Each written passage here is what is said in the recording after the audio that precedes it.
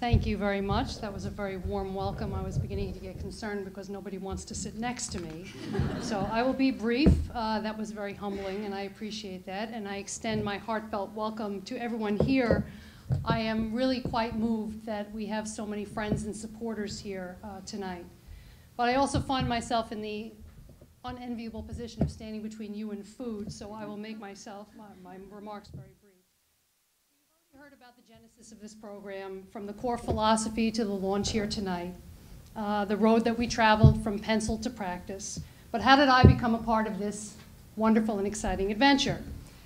Dean Lane told you the end of the story, but I'm going to just bring you back to the beginning. It's been a bit of a circular path for me, 2 decades in the making. So if we go back to spring of my senior year at SUNY Albany, I was working on my senior thesis, which was an allegorical analysis of Shakespeare's The Tempest.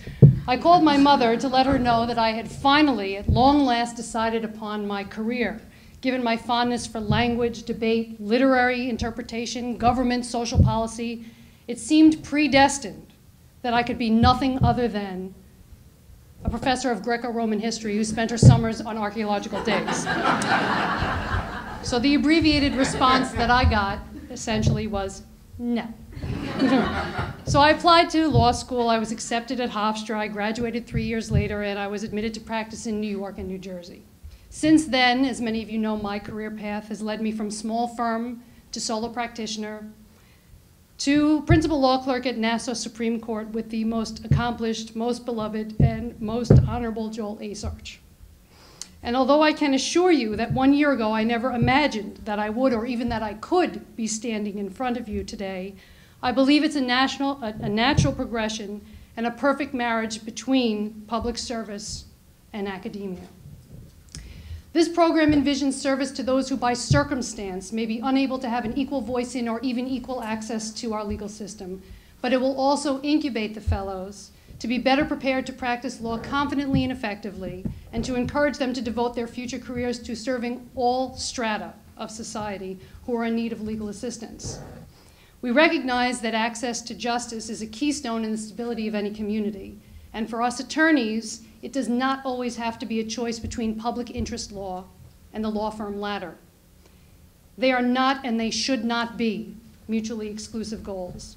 An advance warning, I will call upon my friends and my colleagues to assist in this process. And I already see a number of volunteers in the audience of my multidisciplinary team. I just haven't informed you of that yet, but I will get you before the end of the evening. My thanks to Judge Lippman, President Rabinowitz, Dean Lane, Dean Gunlack, the Incubator's Board of Directors, and our inaugural donors who have enabled a concept to become an actuality. I am truly thrilled to be back at Hofstra Law for many reasons, not the least of which I can finally park in the faculty lot.